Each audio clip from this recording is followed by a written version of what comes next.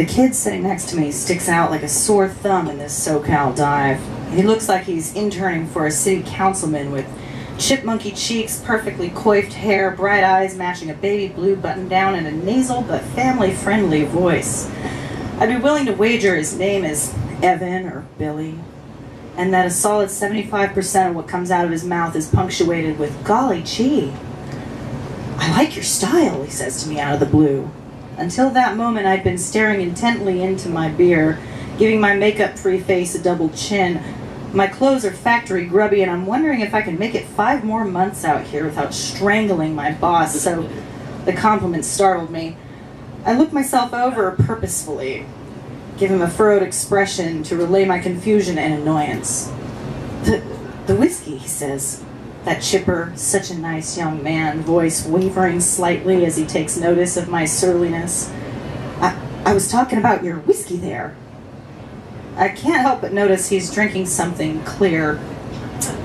I grunt a thank you, and he resumes conversing with his comrade. I'm a much more charming drunk when I'm in New York, I observed to myself.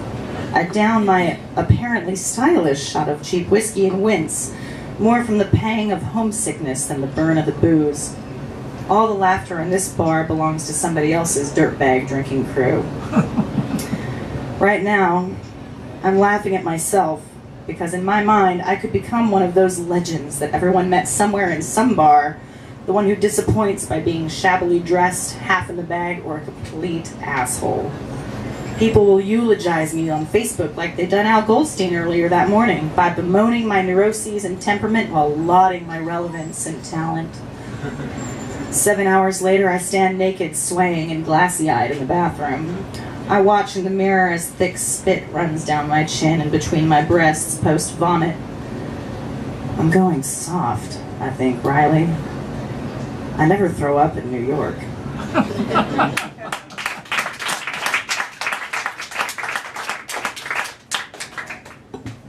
The Losers Club.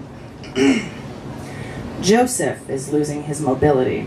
He lost his wife after she lost her battle with the bottle back in August.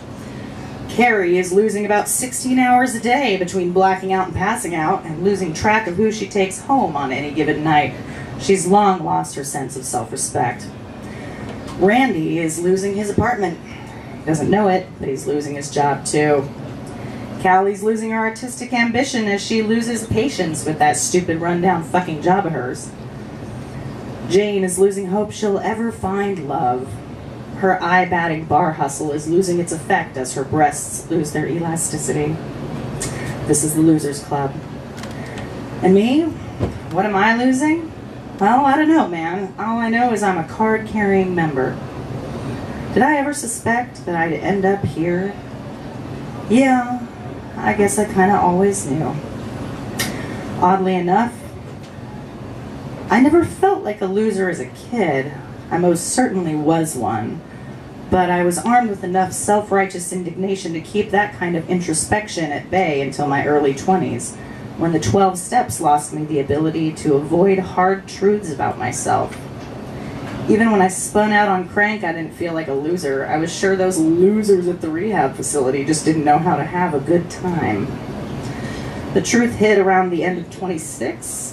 One day, my life in Bay Ridge was falling apart, and I took inventory, realized that my list of failures included, but was not limited to, a marriage, sobriety, another long-term relationship, bankruptcy, a couple of careers.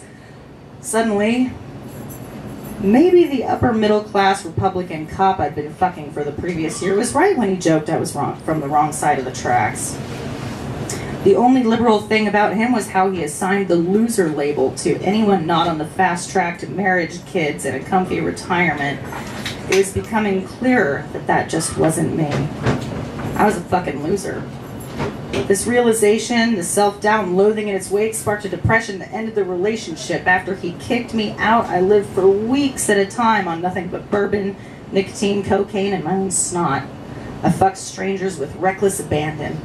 I wanted to die, but I wasn't accomplished enough to join the 27 Club. You've got to finish your book first, I'd tell myself, laying on the floor of my dingy Chinatown apartment between suicidal daydreams.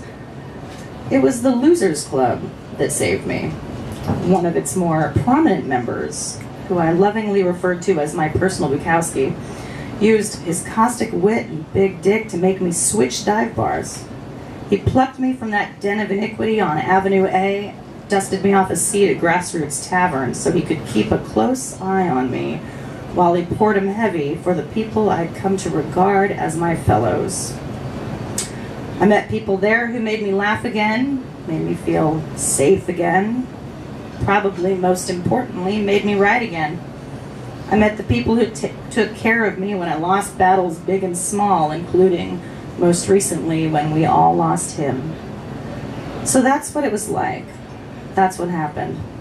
What's it like now? Well, recently I was working on this scene in Fort Greene. I felt like a refugee, gratefully, hungrily accepting the trappings of a place where happy, well-adjusted people drink cocktails and dance, make out in corners. A place where my experience isn't ruled by decay, and I haven't let anyone paw through my emotional baggage. Then I felt like indulging in it was an act of ingratitude. I wanted to go home and rot with the rest of my neighborhood. I'm pretty at peace with being a loser, I guess. It's unlikely to change. I'm sticking around to repay what the club has given me, and, of course, to watch the shit show.